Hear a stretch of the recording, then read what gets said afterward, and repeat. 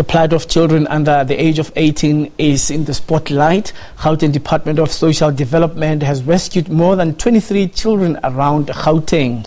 This season alone, more than 20 children were rescued from illegal and legally registered initiation schools, while one was rescued from an alleged forced marriage in the Vaal. The Department of Social Development in Gauteng taking a tough stance against the violation of children's rights. A 17-year-old girl was rescued from an alleged forced marriage. This is after being married to a 42-year-old traditional healer. She's at a place of safety as police continue their investigation. We need to look into several legislations that guide marriage.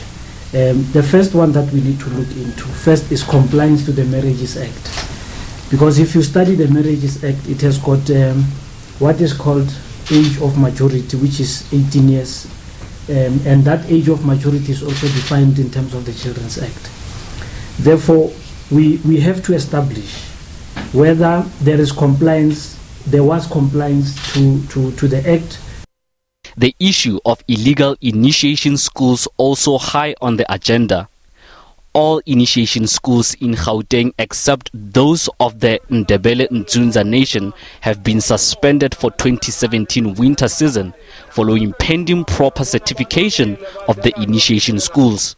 COGTA department had to put up a provincial monitoring team to ensure that all bogus or unregistered initiation schools that might emerge are monitored and that they are closed.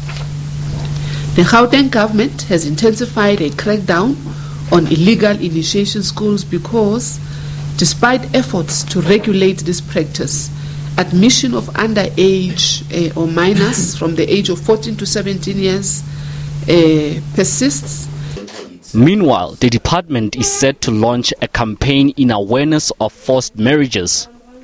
Khalalelo Maota, SABC News, Johannesburg.